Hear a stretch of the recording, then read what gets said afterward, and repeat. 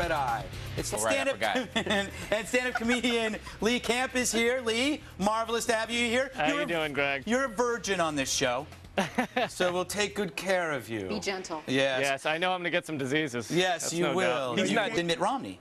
Do you agree, Lee? And that rhymes. Well, I think he's right about the prediction. I mean, he got the last election right?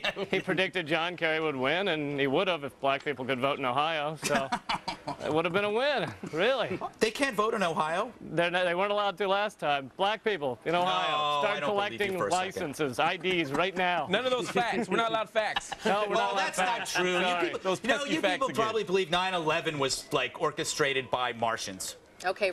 Lindsay Lohan's dad spoke out. I don't understand is she got rehab. She had drugs in her pocket, car accident, goes to rehab. For anybody else, that's jail. Apparently, all you Right. have to do to beat our justice system is star in Herbie Fully Loaded. Yeah, it's true. It's true. I like how they keep calling it a tryst. That's the best euphemism I've heard since the White House used the term enhanced interrogation techniques to describe torture. I mean, he's threatened to crack down on another TV network, this one, Globovision, which he called the enemy of the state. Is it a big surprise that this is happening with a leftist dictator? Well, Professor, you always try to introduce facts into this show, and I assure you it will not work. You know? I think Chavez saw the Latino reporters getting beaten in L.A. 2 weeks ago. I thought it was a good idea.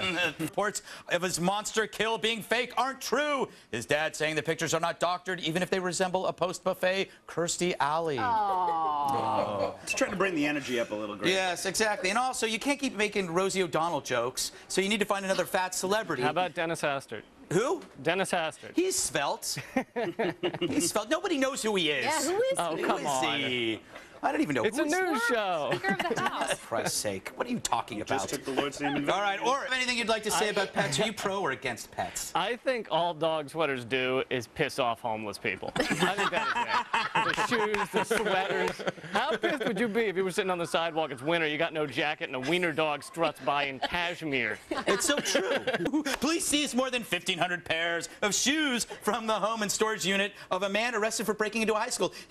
But I'm amazed this is a major news story. We're talking about missing shoes in Wisconsin. There's like $9 billion missing in Iraq.